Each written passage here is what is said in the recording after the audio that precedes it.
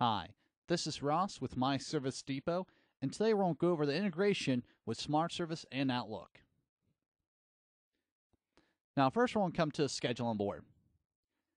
Now first, you can right-click on any job and click Send to Outlook. So when you click Send to Outlook, you will now see how that job is sent to your Outlook calendar. So that's how you can send one job at a time.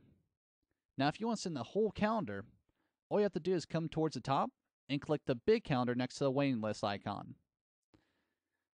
It will then ask you, do you want to send all of your jobs to Outlook?